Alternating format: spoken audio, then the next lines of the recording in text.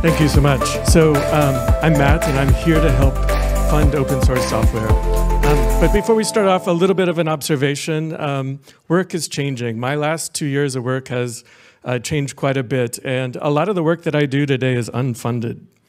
Our mission as a company is to find a way to enable the compensation of value for all the work that we do throughout our day. And here's the important point, no matter how small that work is.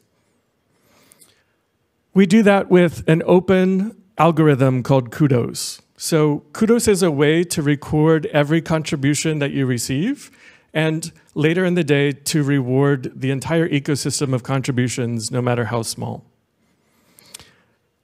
Now, if you think about open source, it's really hard to reward each of our little contributions, our PRs, our issues, the commits that we have, the deletes and the commits that we have.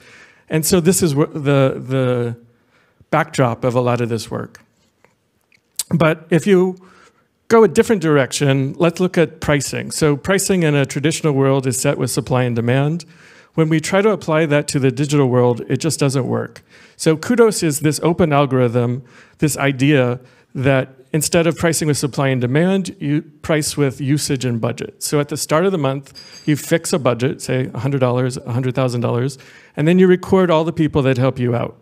At the end of the month, you take that big list of all the people that helped you out and distribute your budget between them.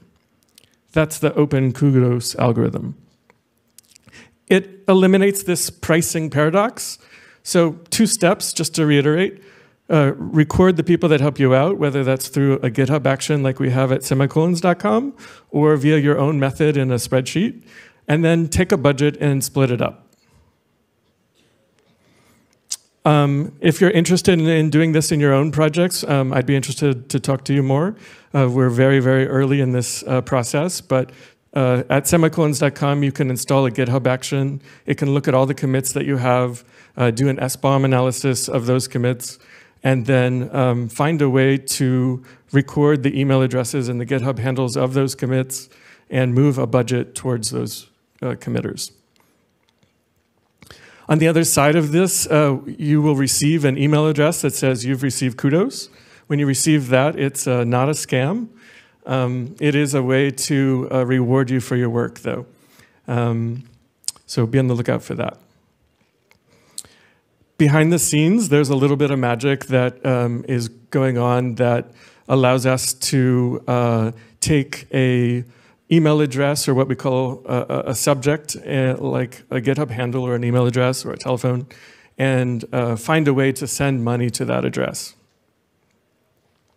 And that's a very brief background on Kudos and Semicolons. If you're interested in funding an ecosystem, please talk to me. Thank you.